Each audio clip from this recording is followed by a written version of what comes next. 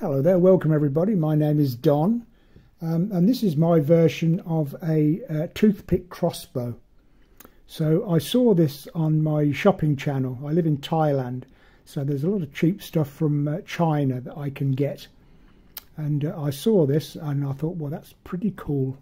So I'll just give it a quick demonstration. Quite powerful. So I thought, well, I could make my own. So I made this. It's very cheaply made, easily made, doesn't take too long to do.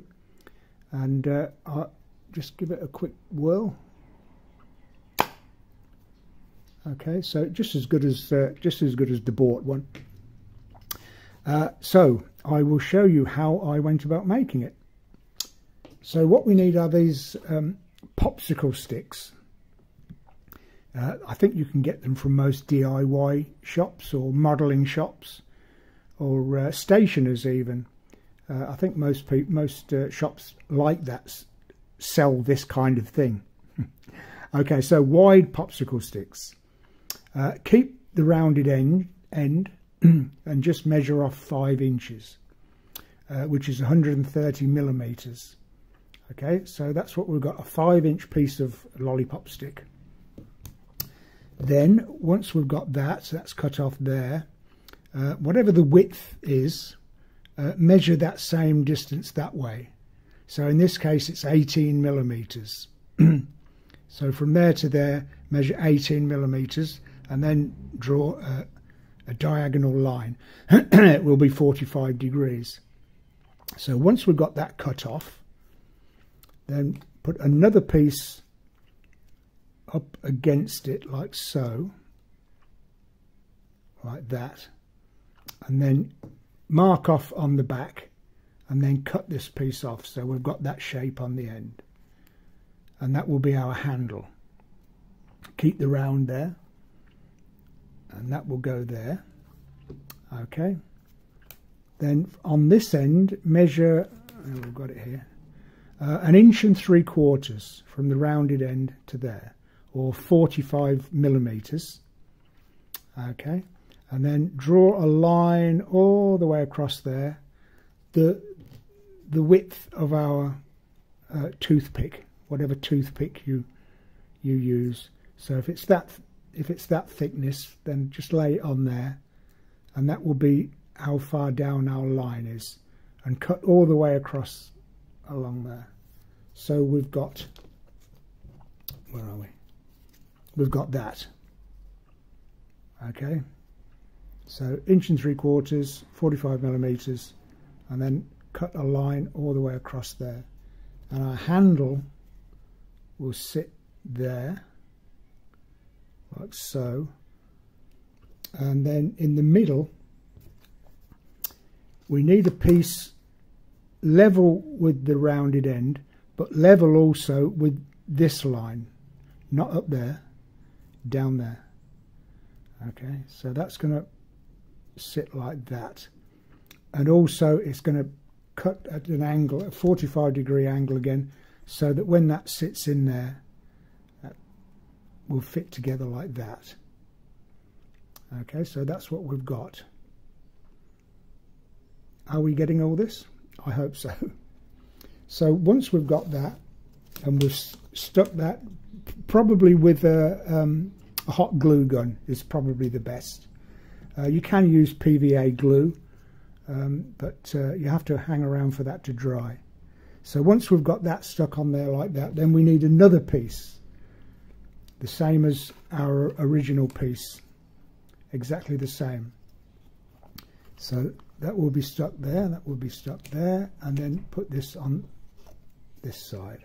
So it's going to look like that. Something like that. Okay, so I'll go away and stick all that up, and I'll come back and we'll carry on. Okay, so we've got this shape now.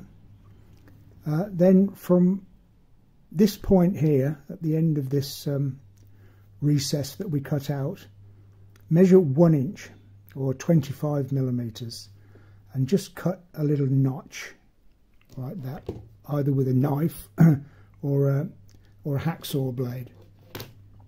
So it doesn't need to be very deep, maybe just 1/8 of an inch. We're just going to slip our string over the end there. So just a little notch cut out there, and then with a knife just cut down an angle towards it to make that shape. All right.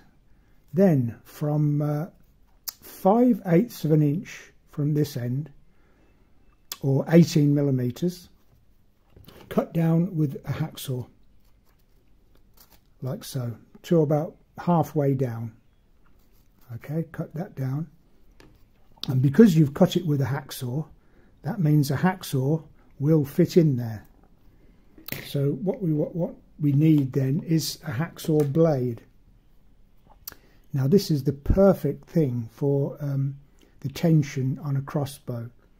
So we need quite a thinnish hacksaw blade like this. The best way to cut is going to be with one of these angle grinders with a cutting disc on. It will just slice through there like butter very easily. So cut that off to 5 inches long. So we need 5 inches of hacksaw blade. And then the obvious thing then is to cut the teeth off. Grind all the teeth off all along there, so the teeth don't worry you. So grind away, doesn't take long, 2 or 3 passes, and it takes all the teeth away. So we're just left with a piece of sprung steel like that. Okay, then in the middle, mark the middle, and then cut a V shape. Again, very easy, just a quick zzz. Where are we? Just a quick zzz like that. Well, don't hold it there. and it will cut very easily. Just a little V there, and then the same on the ends, like that. So that's the shape of the piece that you need, so that when we slip that into our groove, it'll look like that, and there'll be a free passage then for the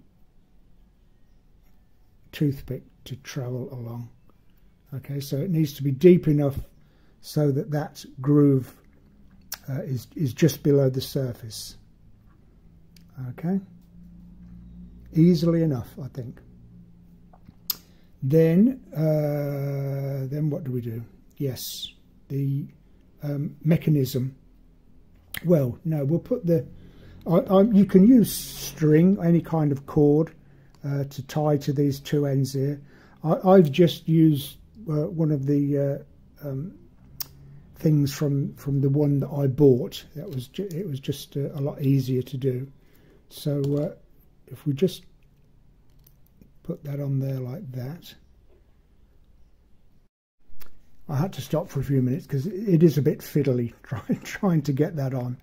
But that's what it should look like. So you've got your hacksaw blade across there, and then a piece of string across there, and then the tension should just about be right then to bring that back to that notch that we just made. Okay, so that is going to be our crossbow. There we go. So what we need now is a trigger. So what we need, 2 offcuts of pieces of popsicle stick from when we cut these up. Needs to be about that long, so that when you cut a 45-degree angle on the end there, and just slip that under the string like so, so that this is just proud at the back there, and we need 2 of them, one there and one there like that. Drill a hole halfway, just a 1/8 diameter hole or whatever. Place it on there and drill all the way through as well, through the whole thing. And then with I'm using a barbecue stick, and shave it down until you can pass through those holes. So once that is there, and push that through the hole, and then up the other side like that. Okay, so that's what you should have. So when we press this down, it will release the streak. Well, will it do it? Yeah, of course it will. So once we've got that, snip this bit off, and just put a globule of hot melt glue on the ends. So it actually glues the dowel to this end and to this end, but not in the middle. So it's able to run freely. Okay, so I'll do that and I'll come back and show you. Okay, so I put my barbecue stick through the holes and snipped it off either end, and then just put a globule of hot melt glue either end just to hold it in place. So that will then give us our trigger for the crossbow. So if I pull that back, you can see it's just a case of bang, and that will release the trigger, release the bow. Okay, there we are. Oh, the handle, I put a paint pot lid over just to give it a bit of a shape there. Just cut that out, make it look a little bit more professional. Okay, so I suppose the best thing to do is give it a whirl. Will it work? Well, will do if you could see it. Are we? Oh, all right. One more.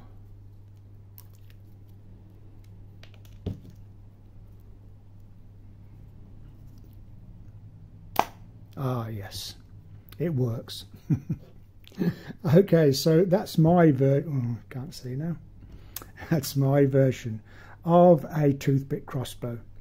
Have a go yourself. If you have any questions, I suppose this might be the most difficult. Hacksaw blade are cheap enough to buy. You just maybe need someone to cut out the grooves, 3 little grooves on the end, middle and the ends. Apart from that, very easy to make. You can use just a piece of string. It doesn't matter what you use across there. There we are. Cheap and easy to make. Okay, thank you very much for watching. Please subscribe to the channel. I've got 100 of the videos of maybe a different subject, but it might be interesting to you. But please subscribe and you'll be informed when new videos come along. In the meantime, happy modelling. I've not brought my other one in. I was going to show you a painted one that I did, but you can just spray it a different colour, whatever. Anyway, I'm waffling. So thank you very much for watching the video, and I'll see you next time.